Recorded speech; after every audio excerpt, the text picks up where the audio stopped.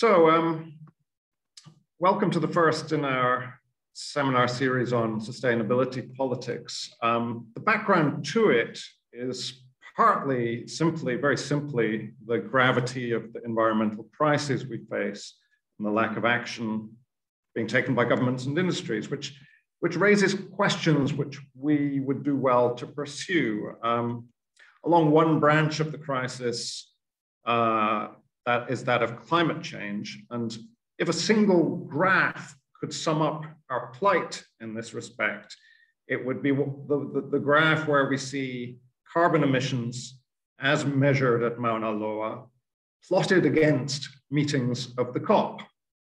So the diplomats meet and they meet again, and the emission line rises, and it rises sometimes even faster. At each gathering of the COP, the hosts promise that a turning point has been reached, but the words are largely empty. Some are able to hold up statistics demonstrating that their nation has reduced its emissions, but they don't factor in the emissions embodied in imports, for example, which in this country make up around half of the total. So that's part of the background to this seminar series. The other reason for it is that here at Brunel, we have a galaxy of scholars from right across the academic spectrum who are researching aspects of environmental crisis and how to mitigate them. And a forum such as this offers some opportunity to discuss our research across disciplinary boundaries with each other here at Brunel and with outside speakers. With Brunel colleagues in mind, I originally intended this seminar to be simultaneously on campus and online, but that was rather rash, it turns out, as most colleagues, understandably, are finding it more comfortable to take the Zoom option. I'm going to put in the chat box the rest of the seminar schedule, which includes speakers from all sorts of different disciplines. They're united around a concern at the level of environmental crisis, and each one also will have something to say about technology.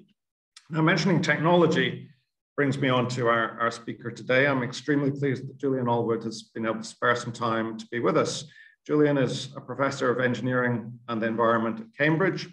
He's the lead author of the Absolute Zero report, a report that maps out in forensic detail a pathway to decarbonization of the British economy. It weighs up what is feasible within the necessary timeframes. And this report really is the gold standard. It's the key reference for discussion on this question. And what gives Julian's research a particular edge, I think, is his experience and his knowledge of both sides of technology, so to speak. What I mean is he has a long record of developing technologies that enable, for example, emissions reductions and will be critical to accelerating decarbonization. At the same time, though, he takes a very sober approach to one of the central temptations or distractions of climate policy. And here I'm talking of the idea of the technological fix or technological fetishism, as I would call it in a broader sense. The belief that technologies are out there, available as magic bullets that can solve all sorts of problems, such that business as usual can continue. All right, no further introduction is required, although I will in the chat box paste a couple of Julian's publications, including the Absolute Zero report for those of you who are interested. The format of this meeting will be the usual one. Julian will talk for 25 or 30 minutes, and then there's time for questions after that. So over to you, Julian. Great, thank you very much indeed. Gareth, can I just check you can see the slides and you can hear me? We can. Perfect. Well, I'm really delighted to be here. Thank you all for joining. And I want to talk about what I think of as the rhetoric-action gap, exactly as Gareth has just described in his introduction. It seems to me that there are stages in our journey to actually dealing with climate mitigation. The first one I'll call phony war number one, which was the one dominated by climate skeptics, the people who wanted, for reasons of entertainment really, to claim that the science was not true. And I feel that largely was solved somewhere between the Nobel Prize-winning fourth assessment report of the IPCC in 2007 and the Paris Agreement of 2015. Since then, climate skepticism is limited to a small number of people who are entertainers, who get fees out of presenting a skeptical view, and Fox News, who I suppose are also in the entertainment industry. However, since then, we've been in phony war number 2. And that is, again, as Gareth just said in the introduction, about techno-optimism. And the rhetoric is here something like, we're going to get to net zero through conventional economic methods. We're going to incentivize innovation, and out of new technologies, we're going to both solve the problem and also make profit, because we'll sell our new technologies to everybody else. And that is very much where we are at the moment. I was amused in Gareth's introduction that he referred to a graph of the COP meetings against emissions, because I had prepared exactly that picture to show here. Here is the history of emissions since we started talking about them. You can see the problem is now at least 50% worse than it was when we started talking about it in 1990. And here's what John Kerry said. For the second time, the Americans got the idea that climate change was real when Joe Biden was elected. And John Kerry said, I'm genuinely optimistic because I believe in our ingenuity and capacity, blah, blah, blah. 50% of our reductions that we'll make by 2050 will come from technologies that don't yet exist. So technology is going to solve the problem and we're all going to be profitable. It's interesting to compare it with another American with an expensive hairstyle talking in 2007, saying exactly the same thing. So although it's great that we now have a democratic government in the US who've at least recognized the issue is real, they've learned nothing about actually implementing it. If you look at emissions in the UK, the government likes to use this graph. It's a completely phony statement that the GDP of the UK has grown faster than the G7 countries, while its emissions have dropped faster than anywhere else. Is that because of our success in deploying new technologies? Well, if you take the government's data on the breakdown of our emissions over the last 25 years, here's the story. The red line here is the same as the green line on the left there, and that is the 42% cut. The blue line here is if I take proper account of what we actually caused by our spending. So a substantial part of our cut is simply from closing industry and importing goods from elsewhere. If it comes from another country, they're foreign, so their emissions can't count, nothing to do with us. Obviously, that's nonsense. We're still causing the emissions. And also, of course, we carefully wrote the Climate Change Act not to have to report international aviation or shipping. So if I add those in, I get to the blue line. So the blue line reflects some genuine achievement. We have cut our emissions since 1990, almost entirely due to Mrs. Thatcher's fight with the coal miners, shifting from coal to gas-powered electricity. Not remotely a new technology. That was familiar from the 1940s, that we had gas turbines, but that has been by far the biggest contributor to UK mitigation. We have also improved our landfill management due to the EU's landfill tax regulation and done something with generating wind offshore.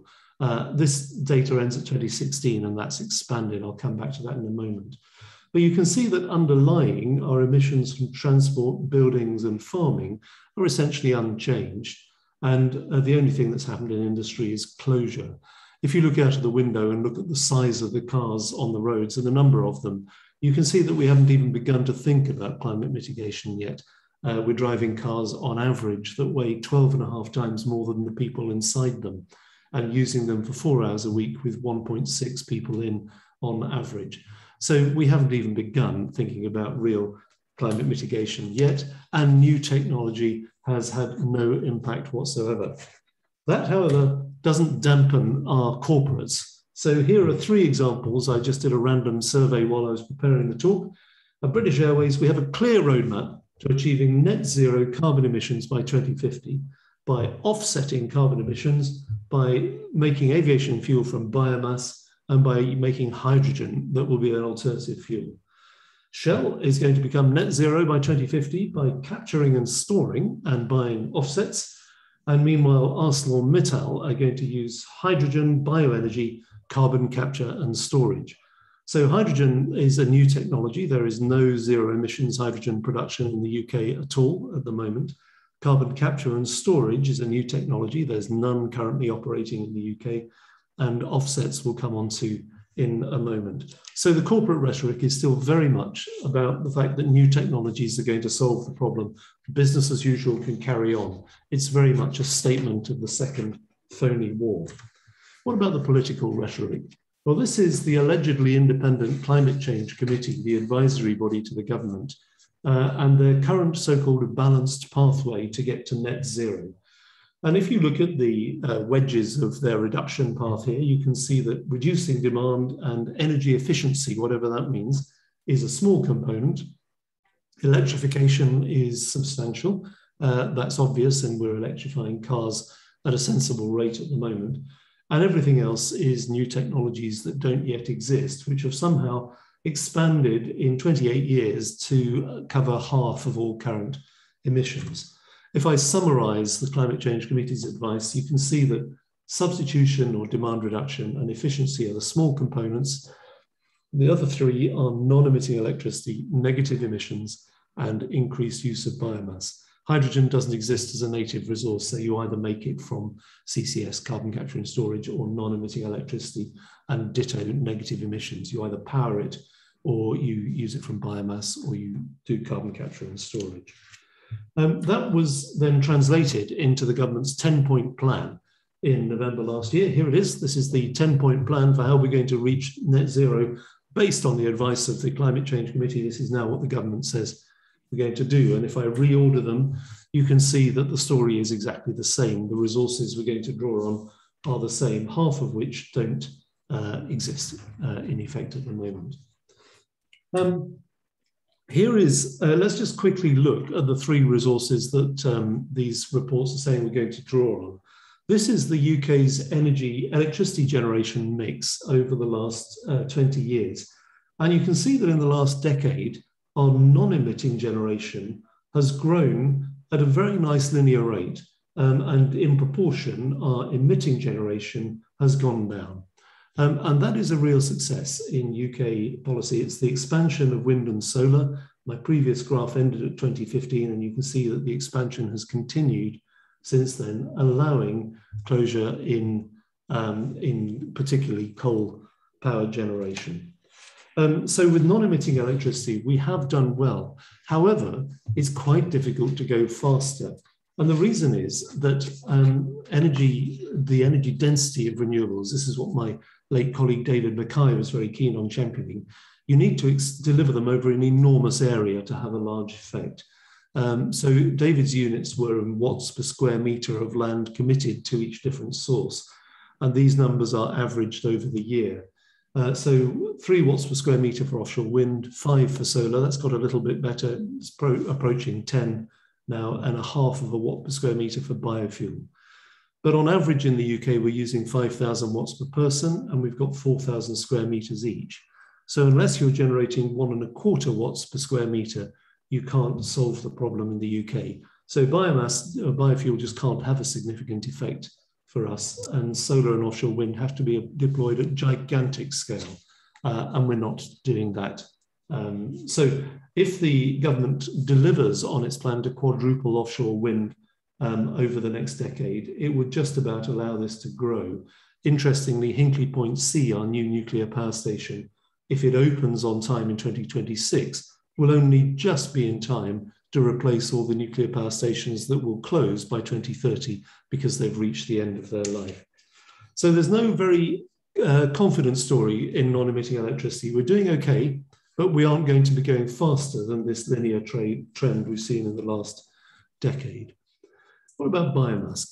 Capturing carbon by growing more trees. Well, here is the cycle of emissions capture, forest carbon storage in tons of CO2 per hectare over a long period. And you can see that as a tree grows, then there's a period when nothing happens as the tree is a sapling. then it grows and it captures at a rate of around about 5 tons of carbon per hectare, tons of CO2 equivalent per hectare during the main growth period. If you keep the tree there, it eventually stabilizes, or if you harvest it, then there's a loss of carbon from the soil as you do the planting, and then the cycle grows again.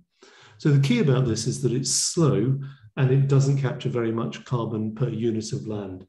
If we doubled the entire forestry area of the whole of the UK, we would capture exactly 2 years of current emissions, but it would take 60 years to have that effect. So growing trees just can't, it's too late for that to have a significant benefit for us.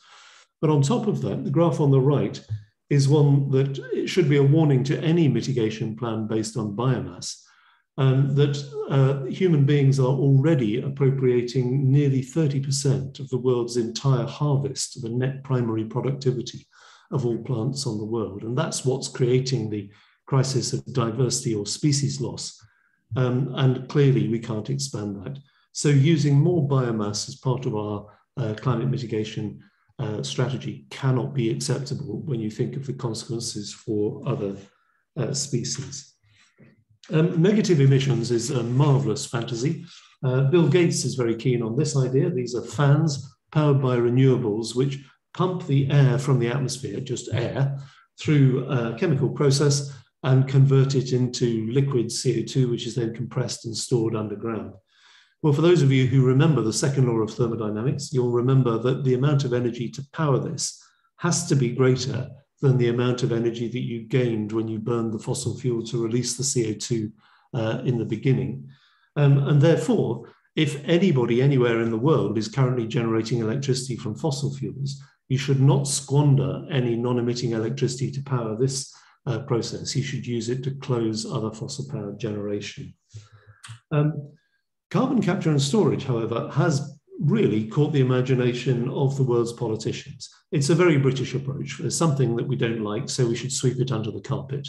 And in fact, in this case, we should compress it and then pump it 3 kilometers under the carpet. And with this picture, it looks like a very sensible thing to do. Here's the idea. You take CO2 at atmospheric pressure, compress it. Obviously, that requires energy to do that. Pump it 2.5 to 3 kilometers under the ground, and it becomes smaller and liquid, and you can put it in the aquifers, which used to contain methane. That has been proven. And here is the pro-CCS lobby's figures on carbon capture and storage. The red is what is actually happening. And if you look at the units here in megatons, then the world's emissions are measured in gigatons. Current anthropogenic or human emissions are about 50 gigatons of CO2 equivalent per year. And the total capacity of carbon capture and storage is of the order of 40 megatons, so 0.1% of total emissions.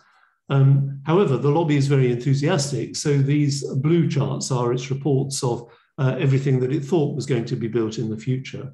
And you can see that the projects aren't delivering at anything like the rate that the lobby would like to have. We also don't know how much of the capacity is actually used because the industry doesn't release that figure. But we do know that 3/4 of it is used to get more fossil fuels out of the ground. So ironically, the bulk effect of CCS at the moment is to just increase fossil fuel extraction. So it has been proven. There is one power station in Saskatchewan, which is 1/10 of the size of an average new build gas-powered power station in the UK. It's been operating for 3 or 4 years, but they've stopped releasing any public numbers about how it's going, presumably because it's not going as well as they would like it to do. So a really good technology to develop, but it should have no place whatsoever in policy because it's far too early in the development stage. Okay, so just to clarify that, here are global emissions caused by humans in brown, and here is the global capacity of CCS in blue. It hasn't left the axis yet. Would you bet your children's future on that? No, definitely not.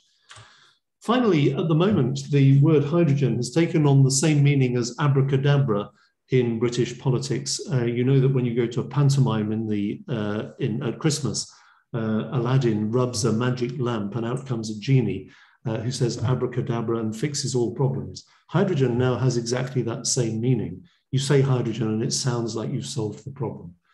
Well, there are three ways of making hydrogen, from methane leading to CO2 emissions, and that's the only way operating in the UK at the moment, with carbon capture and storage, because I've just shown there's almost none in the world, or with electrolysis. And we are building a pilot plant in Teesside, or at least we've started the planning permission about doing that, to make a tiny amount of it. But let's just think about how much hydrogen you need. One steel company in the world is building a pilot plant for making steel using hydrogen. All the other steel companies are talking about using hydrogen, but this Swedish company is actually doing it. And here are their figures. And their headline statement is, if you want to make steel from hydrogen, you need a lot of fossil-free electricity. In fact, you need 7 times more electricity to make steel from iron ore using hydrogen than you do to recycle steel in an electric arc furnace. So if I compare the electricity required, for example, for a battery car or a hydrogen car, the inefficiency of hydrogen means that it takes 3 times more electricity. 6 times if I use a hydrogen boiler in my house, 7 times for making iron. And that would be fine if we have a massive excess supply of non-emitting electricity, but I've already shown you that we don't. So the current plans are built on pretty shaky foundations. And I want to give that a little bit of structure by asking 4 key questions about techno-optimism. Firstly, are offsets compatible with net zero targets? Then, do the plans add up? Is there time to deploy things?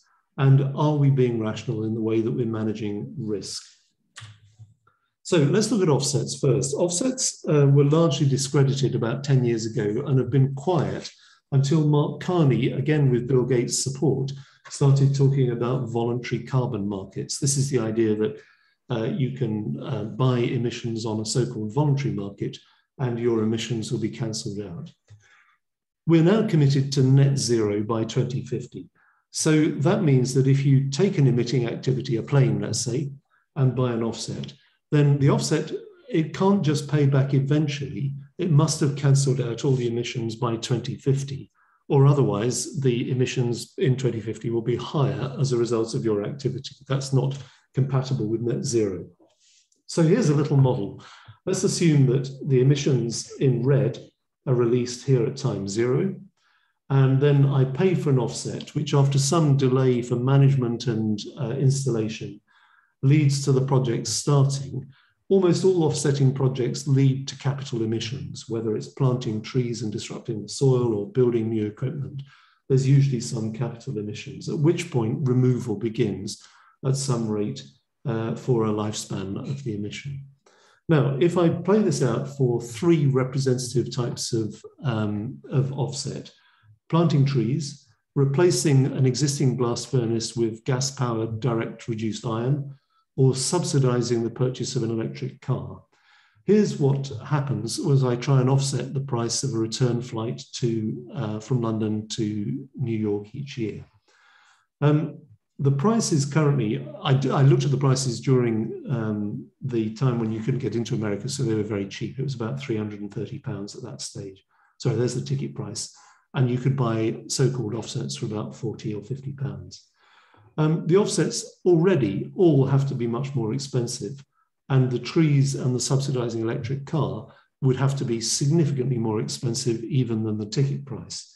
But as time goes on, the amount of time left for the offset to capture emissions decreases. So in other words, you've got to deploy them at greater and greater scale as you approach 2050, to the point that in every case, the scale becomes infinite.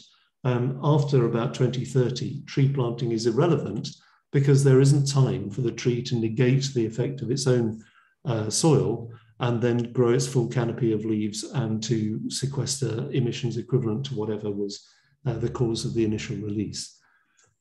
So offsetting is almost entirely an illusion. You can see that it is just about possible that some of these offsets could be valid now for a short period, but they're vastly more expensive than anybody realizes because they've got to be deployed at much greater scale than anybody realizes. And if you're going to spend that much money on an offset, obviously it's only the rich who can afford to do it. They're buying medieval indulgences, in effect, asking for forgiveness for their release of emissions. It would be much better if they use that money to stimulate the market for substitutes, whatever they are, using Zoom rather than flying, etc., etc. So offsets essentially are almost no longer possible, and very soon it will be implausible that offsets could be at all relevant. Let's now look at adding up the requirements for resources. Remember that what the Climate Change Committee is requiring is that we do this with non-emitting electricity, negative emissions, and biomass. And on the graph on the right, I've shown on the x-axis the demand in 2050 that the Climate Change Committee predicts that we'll have for these three resources. So 100% is what they say we'll need in 2050. You can see that the non-emitting electricity has to grow by a factor of 4. And if we carry on the linear growth path of the last decade, we would manage a factor of 3, certainly not by 2035. There's no way we're going to hit that target. But we could get close to this on non-emitting electricity. With biomass, they're expanding our demand for that, and there is no way that we can support that expansion without further attack on species diversity. But look at the negative emissions. There is currently none, and yet the Climate Change Committee is forecasting a massive amount of those by 2050. To my taste, this is utterly irrational. If you have a technology that hasn't yet operated at any scale, then we should gain experience of it, but not have it anywhere near our deployment plans. So plans are not adding up very well at the moment, largely at the moment because of the word hydrogen. People forget that hydrogen has to be made, and that requires one of these three resources. What about the speed at which we can bring things about? Here is the timeline of Hinkley Point C. The yellow is the International Energy Agency Authority's project management guidelines for building a new nuclear power station, which would take a mere 12 years. And the purple is the journey to Hinkley Point C, starting from when the government made its outline policy commitment. And you can see that it will take about 22 years if it's on time, but that's obviously very unlikely. We're currently here after about 16 years at the moment. These projects aren't just construction projects. They also require social consent. They require land rights. They require discussion on public finance, environmental concerns, legal concerns. And this is with a technology that's already pretty familiar. Here's the same for offshore wind. This is the Hornsea 2 project, which should open this year. Again, this one has taken 16 years from commitment to commissioning. And that one is closer to the project management prediction of Deloitte in this case. So the issue is that it takes a long time to bring about large new energy infrastructure projects. And we can't avoid that. We're a democracy, so we need to have public discussion on finance and land access and so on. We've done a big study on this in our group, looking at the fastest rates of deployment of new energy technologies, nuclear, wind, CCGT, in different countries. And what the graph shows is that at the origin is the point at which first commercial deployment began. So before the origin is a period of 30 to 100 years during which development occurs. And CCS is still at that scale. We haven't yet got to the first commercial deployment of a full-scale generation plant here. And after then, the growth rate is constrained. Now, this is from the first commercial one, which in France was the early 1950s. And in fact, the progress was unsteady. There was a very sharp rise in the 1980s of the sustained nuclear program. So the French government were able to accelerate, but only after they'd gained enough experience to be confident that they could do so. So deployment rates are slow for these technologies. And that means we should quite clearly separate the process of gaining experience of absolutely everything and the process of deploying. And right now, because it's so urgent that we act, we should be deploying only things that we already have significant commercial experience. Finally, about risk. The graph on the left here is the most frightening graph I have seen. One of my PhD students is just finishing a large project on societal collapse. We think the phrase global warming is unhelpful in the UK because it sounds like we won't need to go on holiday elsewhere. Really what global warming is about is uncontrolled migration. as people escape countries who can no longer provide enough food to sustain the population. So using the IPCC's scenarios of temperature and rainfall and the United Nations Forestry and Agriculture Office's model of crop productivity, my student has forecast the point at which countries will no longer be able to sustain themselves and won't have enough money to buy food from elsewhere. And what scares the bejeevers off me, if that's the right phrase, is that the first collapse in Africa is occurring within the next decade. And you can see a substantial population drop due to starvation driven by climate change. I don't know if we've got this right yet. We're going to pick this over in great detail before we submit it to peer review, before it goes into the public domain. But I know that the story of the graph is correct. That's really what climate change is about, is uncontrolled loss of food and therefore starvation. We aren't acting as if that's true. We're acting as if climate change is a middle-class conversation and a sort of small adjustment to economics. It really isn't. Greta Thunberg is right with her rhetoric about crisis. That is an expression of the crisis that we need to have at the forefront of any discussion. So on the right-hand side is a view of risk in the solution space we're looking at. The techno-optimistic view, as I've said, the air capture, hydrogen steel, CCS, are all extremely risky ideas because we can't deploy enough of them in the amount of time we have left, given the stage of development that we're at now. But we've allowed the politicians to develop a rhetoric as if there was only a binary choice between techno-optimism and behavioral change, where they view behavioral change as the unlikely idea that we all voluntarily wear hair shirts and give up a comfortable lifestyle. What I've called the missing obvious here is using today's technologies differently. There's an absolutely unlimited range of opportunities for us to live within no emissions by living differently using the technologies that we have, rather than by this fantasy that we have to have a completely new but invisible magic energy system. So where we're at is phony war 2. It's still going on. And I think what might end it is either the evidence of catastrophe, and I hope we can act before then, or increasingly the possibility that we can get the investors to notice the financial risk of what they're doing. In particular, the pension funds are taking money today off people under the age of 37.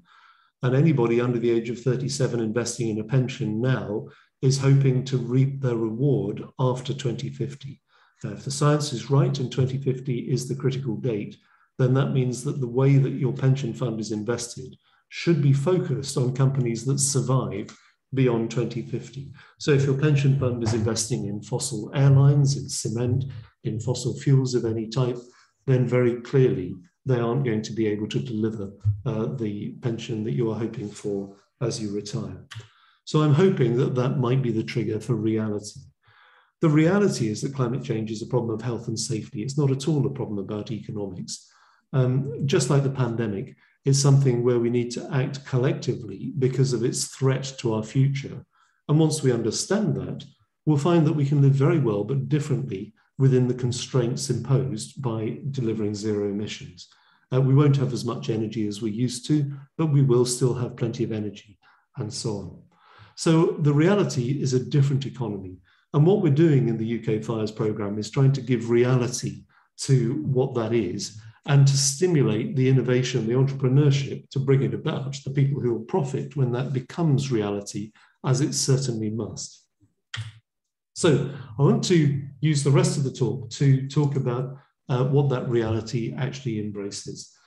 Here is global emissions broken down by the devices that cause the emissions. Combustion engines, industrial processes, deforestation, fertilizer, rice, ruminants, and waste decomposition. Our commitment to get to net zero by 2050 means closing all of those activities. There are no negative emissions, so net zero is a meaningless phrase. Zero emissions or absolute zero is what we're about. So if you want to translate that into simple public messages, at home, there are really only 4 things that matter. Swap the fossil car for an electric car, swap the fossil boiler for an electric heat pump, stop using fossil aeroplanes, and stop eating beef, lamb, and dairy. Those are the big drivers that you control from home. At work, The critical thing is to stop building new buildings, because the large concrete and steel frame buildings are built to work rather than for homes. We need to buy bulk materials from electric suppliers and swap out all other forms of fossil fuel use. And here are the sorts of things that we need to be saying to the government: expand non-emitting supply, electrify the remaining infrastructure. Only 1/3 of the UK's rail network is electrified at the moment, so the rest won't be used unless we can quickly deploy electrification of the rest, which is a great and immediate opportunity. So in the Absolute Zero report, what we said was assume that all energy is non-emitting electricity, and that the rate at which we deploy it matches the rate at which we did it from 2010 to 2020. Currently, we're not quite on course with that trajectory, but we're close to it.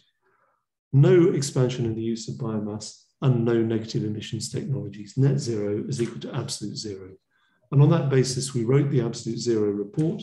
Here's the graph of energy. So the history of non-emitting electricity that I showed you before up to now, our projection into the future. Here's the amount of electricity we would need if we electrified everything. We'll have around about 60%, call it a half, of the electricity we'd actually like. And a key part of the report was to prove that we can live perfectly well with half the amount of electricity.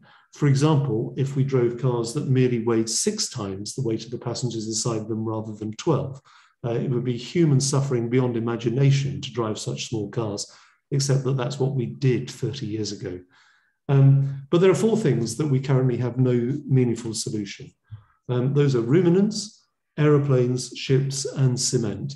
The aviation industry is making a load of absolute nonsense announcements about sustainable jet fuel, but it requires so much biomass and so much non-emitting electricity that we won't possibly be able to provide it.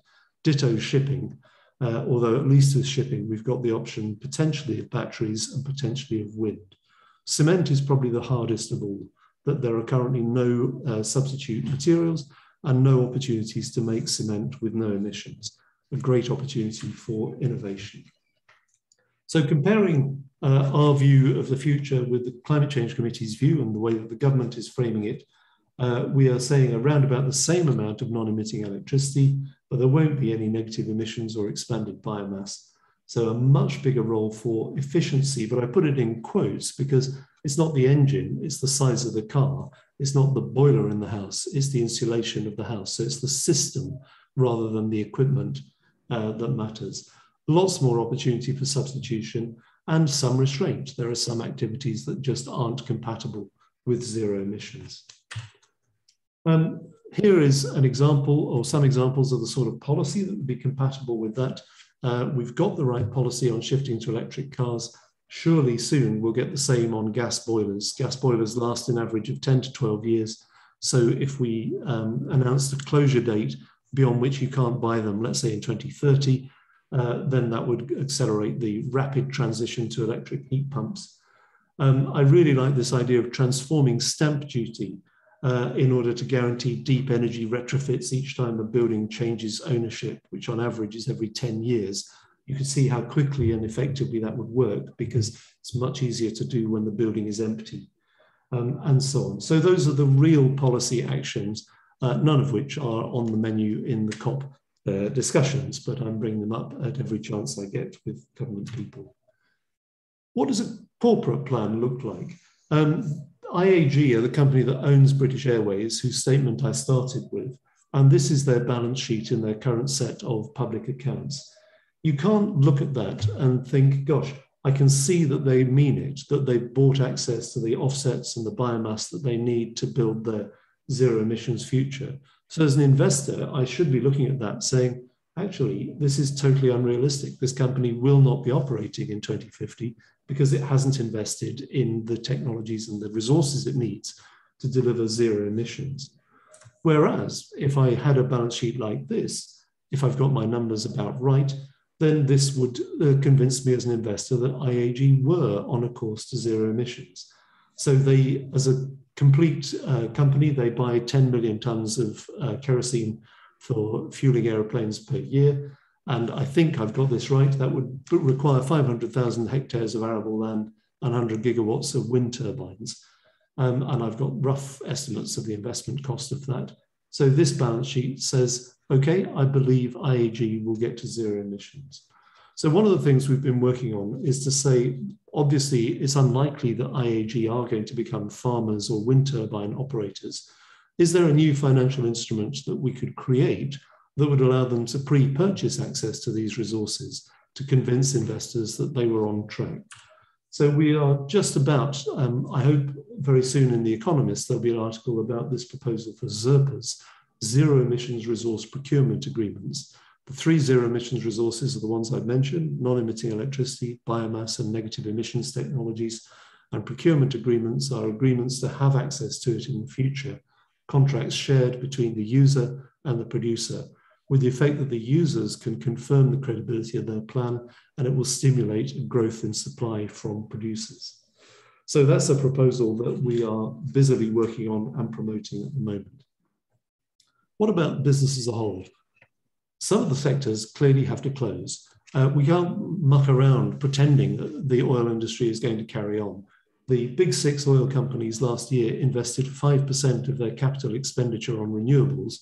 95% was on getting more oil out of the ground. They haven't got it at all. They're not even trying to get to zero emissions. They have to shut. So do all existing cement kilns, blast furnaces, ruminant farms, and so on. There's no getting away from that, but there's an equivalent number of sectors that must grow in compensation. So, for example, everything about electricity supply and distribution is going to grow. Electric material production is a massive growth opportunity. Electric, chemical, and plastic production is possible. It's not happening at the moment because they're co-products of oil cracking, but we could develop those processes, plant-based diets, electric transport, and so on. So we know that there's huge growth and we know that there's closure. But on top of that, there's a raft of innovation revealed once you accept that our future is one when we have less energy. And we've been working hard on that this year. Here's the story of the report again, another report we've got coming out in the next week or two. Emissions have to go from wherever they are now to zero by 2050. And our only alternative will be electrification with non-emitting electricity, which will cover about half of our needs. So what's going to fill the rest of the gap? And the point we've been making is that there is an enormous range of business innovation, entrepreneurship opportunities here. And you can see the themes, whether it's information, consultancy services, new services that reflect zero emissions like Zoom and so on, delivering education and training, finding new economies of scale and installing electrical infrastructure. So if we have to retrofit 2/3 of the UK's rail network in the next 20 years, then somebody's going to work out how to do that much cheaper than we do it at the moment, and they're going to make a lot of money out of doing it. Delivering energy efficiency, so efficient, cost-effective retrofits. The IKEA of building retrofits is going to make an enormous amount of money, and so on. I'll circulate the report through Gareth when that one comes out. And we've got, I think, 140 new opportunities for entrepreneurship that are revealed only once you realize that magic beans fertilized by unicorn's blood, the new energy technologies that dominate political discussion, aren't going to deliver. So there's my summary. We're in phony war 2 at the moment, but it's not going to work. There is not time to solve climate change with new energy infrastructure technologies.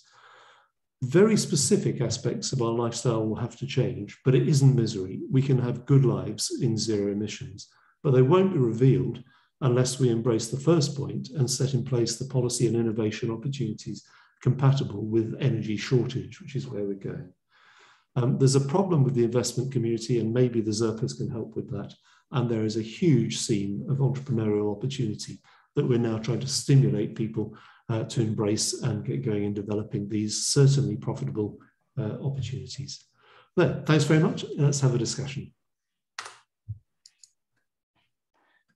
Thank you very much, Julian. This was a very sobering 30 minutes. Very informative as well. Thanks. I'll just kick off with a question and then turn it over to the rest of you in the audience. So I think it's very helpful the way you delineate 2 different phony wars over climate. One of them we've largely won, which is that anthropogenic climate change exists, is meaningful, and is very worrying indeed. And the second one we're in the midst of, which is which concerns the techniques and technologies for getting emissions down to zero by 2050. And there is just as much fantasy on the other side in both debates. But the first debate fairly quickly revealed itself to be based on really utterly irrational and unscientific assumptions.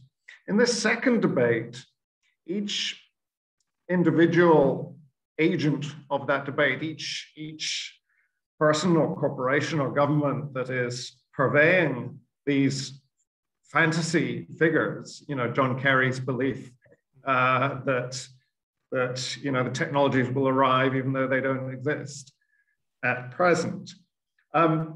They can all point to actual technologies that have actually been tested and could potentially, if ramped up incredibly quickly with all planning regulations swept aside and so on. So there's a potential rational substrata to the assumptions within that debate, which makes it trickier for those of us who disagree with them to deal with.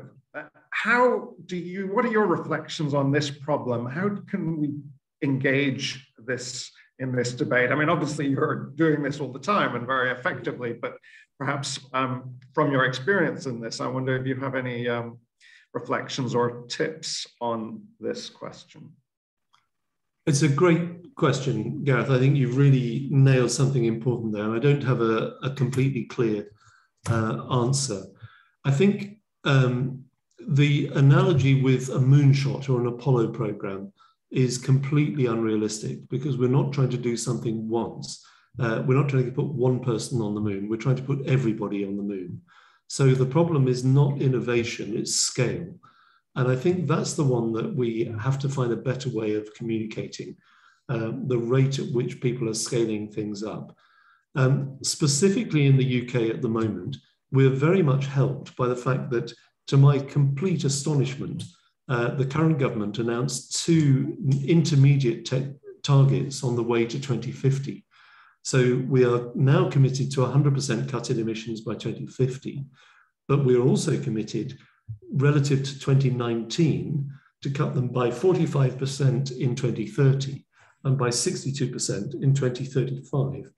Now, given the timelines of the nuclear and wind farm projects I showed, it's very obvious, even to a conservative politician, that we can't build any new nuclear power stations before 2030. So that 45% cut actually really means 45% austerity, there will be a small increase in our total electricity available if we don't cut the gas power and we just add the additional wind that's coming on stream. But that will maybe allow us to get to about 10% of the 45%. The rest has to come from using less energy. And so I'm working on the media presentation of that story because it comes over as being so unpalatable that whoever I was talking to, whatever journalist or member of the public would say, we can't do that. And I can happily now say, well, it's not my idea that you should. It's what the government has committed to. So if you don't like the way I've done it, how are they going to do it? They'll have to take more from a different sector and less from the one that you care about most. So I don't know the answer, but I think what we've got to do is to move the debate away from innovation towards scale. That seems to me to be what's really missing. Thanks. Jonathan, your hand is up. Yeah, my question regarding emissions was, obviously NFTs have emerged in the last 2 years. We've seen like how popular they've gotten, and there's a growing concern with emissions regarding NFTs. And obviously, since it's a part of crypto, it's unregulated, people are creating emissions every single day. So is there a plan from either the private sector or the government to look into this field of emissions, and like how could this be curbed? I didn't know the acronym NFT. What does that mean, Jonathan? It stands for non-fungible token. So essentially, it's okay. A great way to explain it with an example would be: suppose I create a piece of art and I send it to you digitally, and you own it digitally, but technically you don't own it. You own a hashed version of it. And people use it as a form of crypto right now. Right now it's being used as a form of crypto, although its major use would be authentication of physical items. But the way that it's being used, anybody can create an NFT on the blockchain and sell their own items. So it could be like you selling a photograph or something. And the major cause for this is emissions because it's on the Ethereum blockchain. And obviously, we know that Ethereum uses a lot of gas and power, and that already causes a lot of emissions. And with NFTs, it's already increasing. So is there a plan to look into that to curb it or something? I'm not quite sure I'm understanding. Are you saying that computing causes a lot of emissions? In this case, it would be computing, but it's not general computing. Your question relates to Bitcoin as well, presumably? It's not Bitcoin per se, but NFTs have been seen as a much bigger source because a lot of Bitcoin, even though there's mining, a lot of the general population is still involved in trading of Bitcoin as compared to NFTs where there are literally kids online making an NFT and just putting it online and selling it to people. I'm really sorry, I don't understand your question. Okay. In this case, I would rather classify that it as computing emission then. Because most people don't see computing emissions as like at the same level as petrol emissions or something, but they're not by a million miles. That is a hoax portrayed by bad journalists. The International Energy Agency produces an excellent report every year on the use of electricity in the whole of the world's computing and internet infrastructure, and it's absolutely steady at 1% of electricity use. And the reason is that each time the amount of computing power expands, the efficiency related to Moore's law and the chips getting more dense expands at the same rate.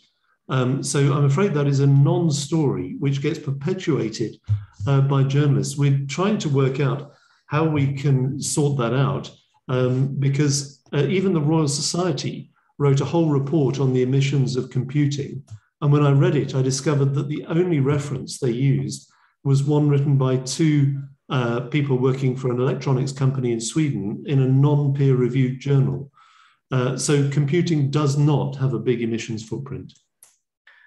Thanks. Sangeet, your hand is up. Am I audible? Yeah. Yes. Thank you for the presentation. It was quite informative, if a bit depressing. I'm talking from India right now. So I had a couple of questions. So my first question was about the two phony wars that you mentioned. So I currently work in public understanding of science, particularly of awareness about the climate crisis. In this case, the second phony word that you are referring to, the way that techno-optimism is sold as a solution, I'm wondering how much of it is a result of the first phony word, that people are still not really have not grasped the severity of the climate crisis. And among the general public, there is still a feeling that this is not a crisis.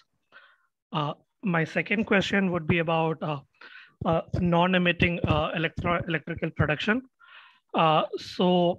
Because if expansion of electrical and electronic sectors, because of the material requirements of, say, electronic cars or storage of lithium batteries or all the mining and stuff, how non-emitting would they be in net terms?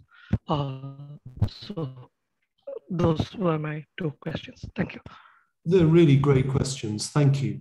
I think you've got a very good point, actually, in the first one, that it may well be that that is why the second phony war is going on, is that the first one has not been solved to the point of urgency. I think to the point of kind of intellectual belief, it's true, but I think you're right that people don't see it yet as a crisis. And I think that is a major problem in the public communication of science, is to get away from graphs of emissions and temperature into social impacts that people care about. I think the one that my student is working on of collapse due to starvation is one. Another one which I hesitate because it sounds like there's a danger it could be involved in a kind of racist message about migration. But I think that people are afraid of migration. Obviously in India, one of the first major impacts will be when the population of Bangladesh moves, because that's the first major country that will be moved by sea level rise. So I think there's a great job for us all to do in humanizing, converting the real problem into language that people can understand. The question of the materials production required to produce electric infrastructure is a really good one. All of the car companies have now woken up to that. They've all accepted that they are making electric cars. And so they are all starting to get concerned about how they're going to be able to access their resources. There is a company, I think, called Polestar, who have made a car with zero emissions. I hope I've got the right reference there. And people will start to think about that very seriously over the next 5 years. The lithium question is difficult because there's both a political question and a physical one about the supply. At the moment, the constraint on lithium supply looks to be more political than geological, but that may, I don't know about the emissions of lithium extraction. Thanks very much. Sangeeth, I don't think we've met, but I'd be very interested if you're able to stay on at the end of this seminar to ask you how the debate is taking place at the moment in India on climate questions, because last time I was in India, there was very low levels of public awareness and public debate on this question, even though India, as we've just been hearing and as we're all aware, will face some of the most extreme problems in terms of collapse due to starvation, et cetera, et cetera. So that contradiction, if you're able to hang around for a final 5 minutes, I would be very appreciative. Konstantin, your hand is up. Hello, can you hear? You're muted, Konstantin. Konstantin, can you hear? Sorry, hi. Hi, Konstantin here. I'm sorry, I was just fumbling with the technology a bit. Thank you very much for an interesting presentation. As I just wanted to ask two questions really. First question is with this new bright, carbon zero emitting future, and with more and more reliance, as you predict, on power and solar generation. Did you actually account for the necessity to balance the demand? I mean, how do you actually foresee doing that? I mean, building super peakers? Yeah, I think that's a really good question. To me, it's a secondary question to the first one, which is about how much supply we'll really have. But we have started looking at that only within the UK. And if we take last year's data on wind and solar generation plus nuclear plus anything we imported from French nuclear, so that's our total non-emitting supply, and then scale it up as if that became the whole national supply of electricity, and compare it to the demand for electricity once we've electrified all of our devices, what we find is that the supply is roughly constant over the year, but with high variation within the week. But the demand grows massively in the winter due to space heating. So the primary problem with storage is the summer to winter problem. And our numbers suggest that we would need something like a megawatt hour of battery storage per person. And you can buy a megawatt hour battery from China, and it's the size of a shipping container. So every house in the UK would need 1 shipping container's worth of battery per person in order to make that work, which I think is not going to happen. So our conclusion from that is that the solution to the interseasonal storage problem is all about retrofitting buildings so that we don't get that surge in demand in the winter. Within the week, I think we've got a lot more options, because then we can look at demand shifting, various forms of smaller scale storage, and indeed timing the charging, for example, of electric vehicles to points when the wind is blowing. So roughly an electric car will need to be charged once a week, if it's used in a similar way to cars today, but it doesn't matter too much when that charging occurs. So I think the day-to-day and week-to-week problem is probably, there are lots of options for getting there, but the interseasonal one, I think the only option is to reduce the demand in winter. I'm actually not quite sure about that. I would be more concerned about the actually daily surges in demand because of the nature of the renewable generation and being highly volatile. So you probably will have to have a lot of batteries if you rely on batteries. And that is A, inefficient way of storing electricity, and B, it's quite dangerous as well. I mean, they tend to burn and pretty badly, and you cannot really you can really put them down when they burn. So it's just a question. I'm just kind of interested about that. And the second one, because you're looking at Britain as a kind of spherical horse in a vacuum. I mean, it's a separate grid, separate system. But if you move a little bit further down on the continent, Europe, which is a fairly advanced grid system, energy system, but still has a few pools. I mean, for the area that small, I mean, is it? Well, I would say if you really want to save on carbon, etc., you should actually synchronize at least continentally. Even excluding further east, but connect to the Swiss system to UCPT and to Nord Pool. I mean, there's no real reason why these three systems work separately. Cannot actually, just by the way of balancing the existing supply, you already can save quite a bit. I mean, and probably not as much, or actually connecting British system to the European and synchronizing it with that. The investment would probably be significant. I mean, who's going to pay for that? The saving a bit is now irrelevant. We have 28 years to get to zero emissions. And that means we haven't got time to go through a lot of intermediate stages. We need to plan now a 28-year journey that actually gets to zero emissions.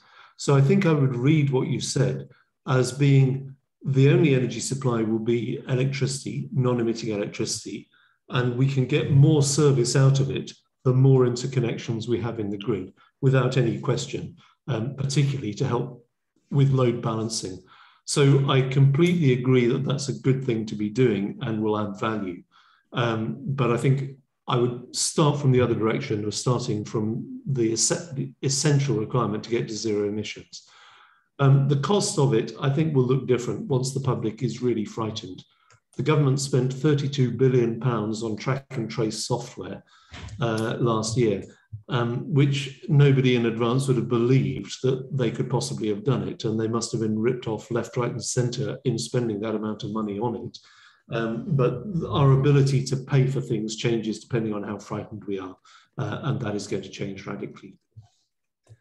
That's very true, to be honest. But yeah, so I mean, you're looking at significant decrease in the quality of life in the short term, and a big outlay from the household, which will be a very hard thing to sell politically. Well, I'm unsure. What is the loss of quality of life that you're referring to? Well, first of all, I'm saying that people will have to start living a bit more efficiently. You mentioned we should stop building. First of all, the British way of life of living in their own separate houses is probably going to go on. People will start living in flats, because it is far more efficient way of actually, distributing heat and delivering electricity, and just more energy efficient. And it will be quite a big strike on the population's kind of perception of quality of life. I don't recognize that from the talk I've just given. I don't see where the major loss of quality of life is. I just perceived that replacing gas boilers for stop building, being generally consuming significantly less energy would probably require quite big outlays from the household themselves, not just from government. and also will require change in living habits. Okay, but you're saying that in the abstract, whereas I gave a talk where I was specific about what the changes were, and the changes are very specific and not, to me, the end of life. Well, yeah, that's okay. that's. Thanks very much. Any final questions before we thank our speaker and disperse? There's any final hands to go up? Okay. In a minute, I do want to press Sangeet to share any ideas on the situation in India with us, if you could. But if Julian, if you have to depart meantime, thank you very much for speaking and launching this seminar series. I've put the UK FIRES, FIRES, their Absolute Zero report into the chat. This is Julian's research group, which is currently working on new reports, which will be published shortly. So do keep your eye out for those. And if you would like to get hold of them, you can contact me. I'll have them too. So thank you very much. And thanks to those who attended. Great. Thank you, Gareth. Thank you, everybody. Sangeet, yeah, I was just wondering if you could share any views from India with us. What is the debate there looking like these days? So to be